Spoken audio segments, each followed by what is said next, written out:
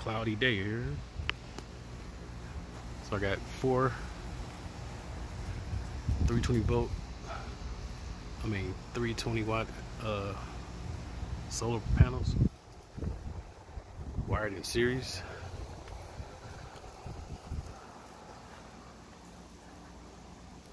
$10 amps all the way, about 113 volts.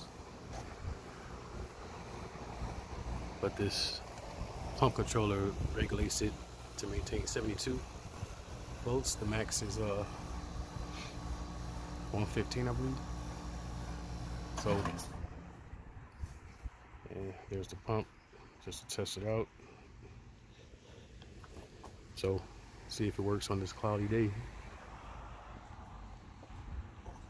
Here's the breaker for power from the solar on position. Power to the pump controller. Flip the on switch. Lights on. System.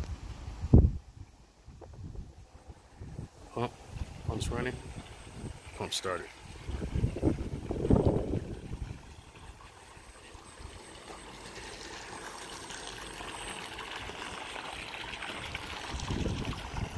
It's a lot of flow in a 1.5 inch PVC.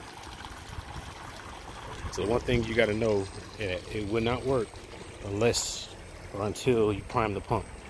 So you got to put some water inside of here first, so that you can get a suction head once you start it up. If you don't, it'll just run and flowing air, and you're not getting any suction. I had to learn that the hard way. I almost assumed that this pump was not any good, but see, that flow on a cloudy day.